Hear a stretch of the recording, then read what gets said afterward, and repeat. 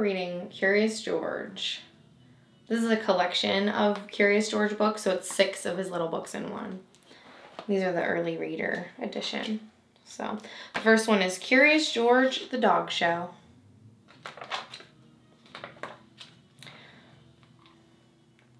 George was going to a dog show. He had not been to a dog show before. He was very curious.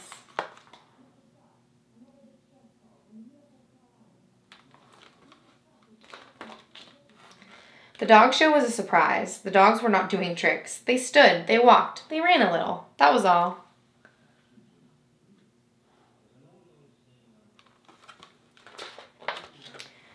George visited the dogs after the show. It was much more fun. George loved them so much that he wanted to take them home. This story sounds familiar. So he did. The dog owners were busy getting ribbons. They did not see George leave with their dogs. Uh-oh. I think Curious George stole some dogs. At home, George wanted to count how many new friends he had. It was hard work. The dogs did not stay in one place. George had a great idea.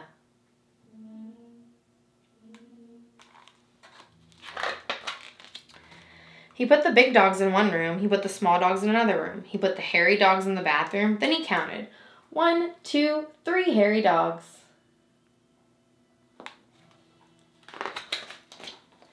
1, 2, 3 small dogs. 1, 2, 3 big dogs.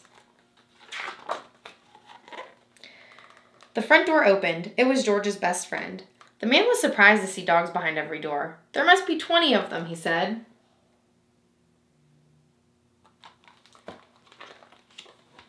But George knew better.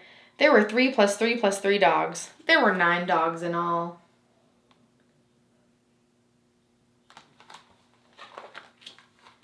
The doorbell rang. 9 dog owners had come to get their dogs. George waved goodbye 9 times. What a great dog show it had been. Right in his own home.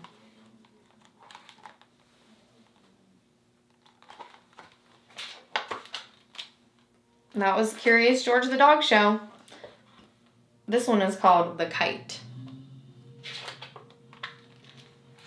It was a sunny day in the country. George opened the window to let in fresh, cool air.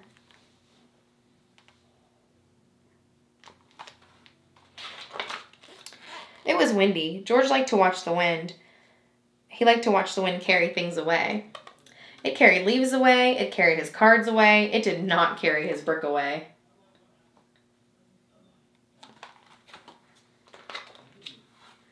As George looked up, he saw something colorful in the sky. It was a kite. It belonged to Bill, the boy next door. George wanted to fly the kite more than anything in the world. I bet if he asks nicely, he'll be allowed to fly the kite. Flying a kite is not easy, Bill said, but I can teach you. Just then his mom called. Billy, please come and help me. Bill gave George the kite string. Please watch my kite for me, George, he said. I will be back soon.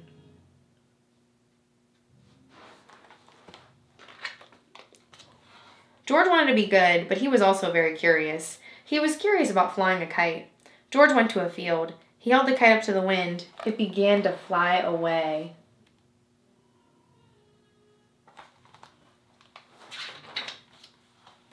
George chased the kite. He chased it over a hill and past a farm. The string pulled him along.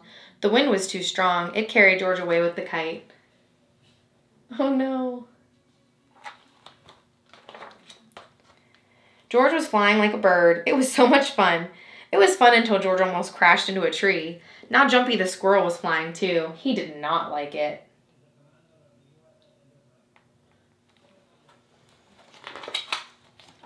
Soon George was happy to see the man with the yellow hat flying nearby. The man had a yellow hang glider. He had come to take George and Jumpy home. Thank goodness. George was glad to be on the ground again. He gave Bill the kite. Thanks, you're a great kite flyer, Bill said. George liked flying, but he liked walking more.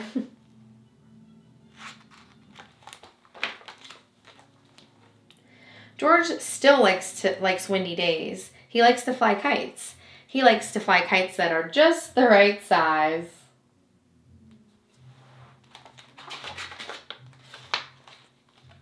And that was the kite. This one is called Curious George Cleans Up. It was an exciting day. A new rug had arrived. George was curious to see if it would fit.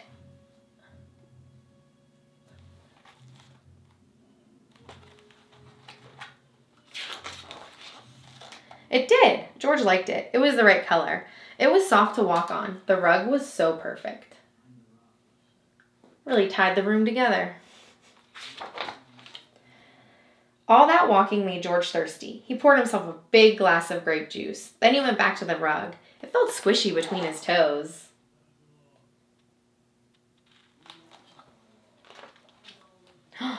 George thought it would be fun to jump on the rug, so he jumped. George forgot about the grape juice, too. It jumped, too.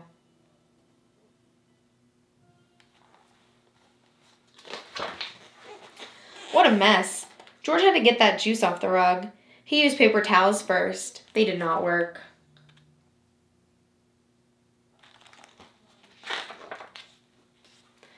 George remembered soap was good for cleaning. If one soap was good, many soaps would be even better.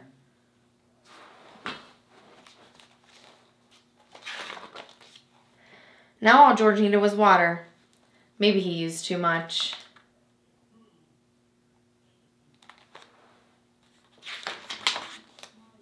George went to borrow a water pump from a nearby farm. It was heavy, so he had to put it on wheels, and he had to get some help towing it home. He used the cow to tow it home. He used the pump a long time. Finally, there was more water outside than inside.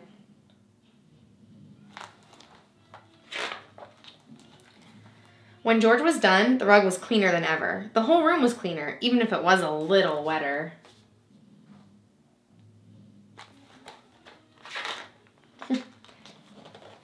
But it took a while for everything to be perfect again.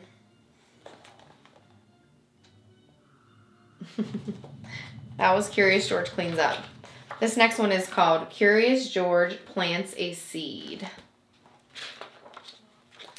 Jumpy Squirrel was very busy. George was curious. What was Jumpy doing?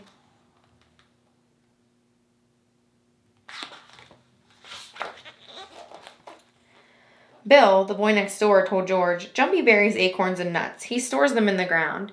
He can dig them up later when he is hungry.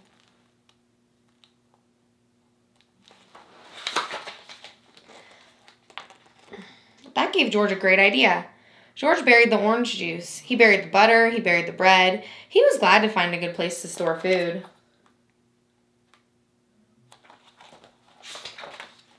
When the man with the yellow hat came home, the kitchen was empty. Where was all the food?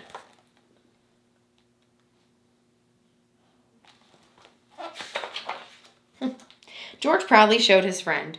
George, orange juice and bread are not for burying, the man with the yellow hat said. They cannot be stored in the ground.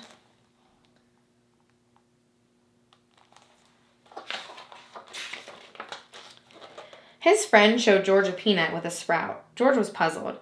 This peanut grew into a plant, the man said. Seeds and nuts grow out of the ground if they are not eaten first.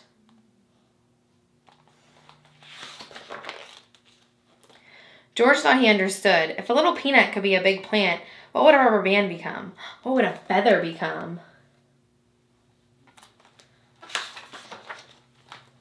George dug lots of holes. He buried lots of things. Soon the house was empty. The man with the yellow hat was surprised.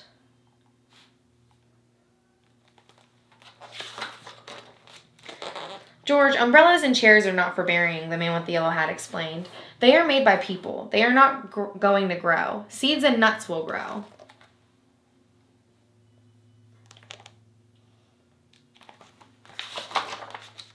A few days later, George saw something new in the yard. It was a sprout. Look, George, said his friend. A seed you buried is growing. I wonder what it will be.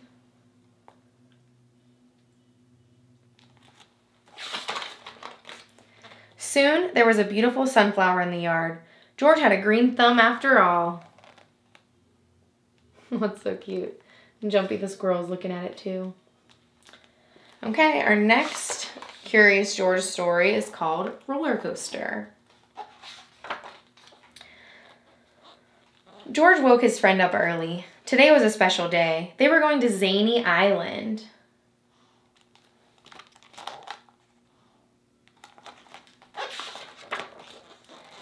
George was curious about riding the roller coaster. It was called the Turbo Python 3000. It looked scary and fun. Betsy and Steve have ridden it 9 times.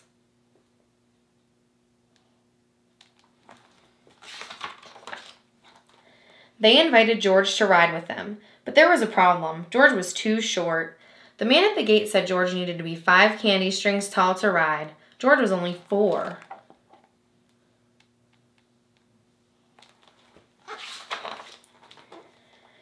How could George grow 1 candy string in a day? Maybe he could eat leaves like a giraffe. Giraffes were tall. Yuck, the leaves tasted bad. George took a bite of his candy string. Candy tastes better.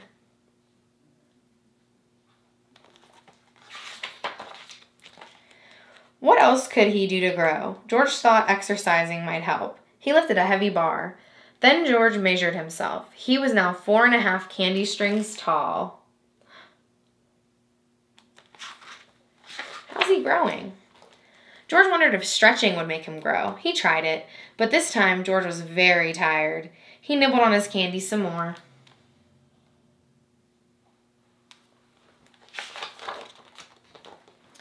George saw a mother and baby. The mother told the baby that sleep would help him grow, so George took a nap too.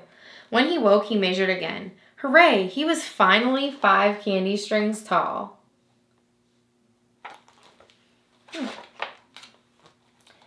But the sign said he was still too short to ride. How can that be? Have you been biting your candy strings, George? The man with the yellow hat asked. George nodded. When the candy strings were longer, it took 4 to measure you, the man explained. Now that the candy strings are shorter, it takes more of them to measure you. 5, but you did not grow.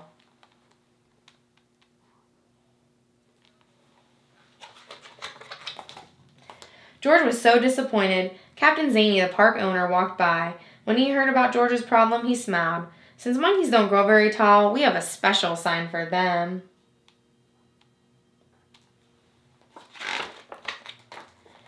Was George tall enough now? You bet he was. Oh, he got to ride the roller coaster after all. Okay, we have one more story. It's called Curious George Takes a Trip. Winter was long, cold, and snowy in the big city. George and the man with the yellow hat were lucky.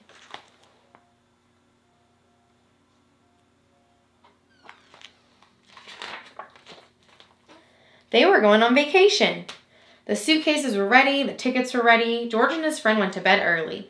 Everything was set.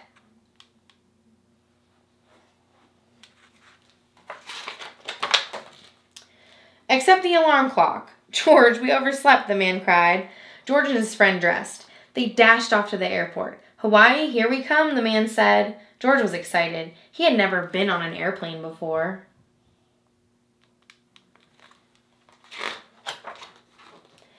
The man put the suitcases on a cart at the airport. This will make them easier to carry, he said. They rushed to check in. George climbed on top of the cart to see over the ticket counter.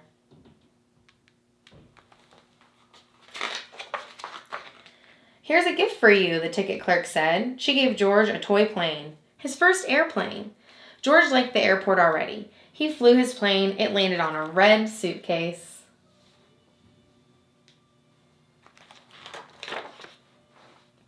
Bad news, the man said. Our plane is late because of a big storm. We have to sit and wait. George did not mind waiting. He had a brand new toy, but when George looked, the toy was gone. The suitcase was gone.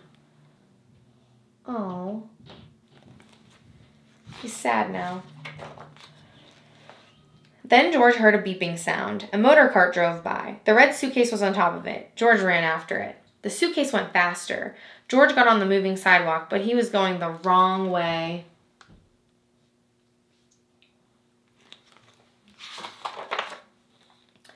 George heard a new noise. Bags were moving on a long belt.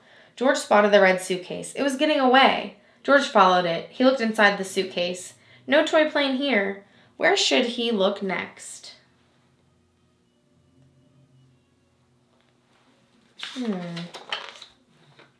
Finally, the plane was ready. But where was George? I cannot board the plane, the man said. I lost my monkey.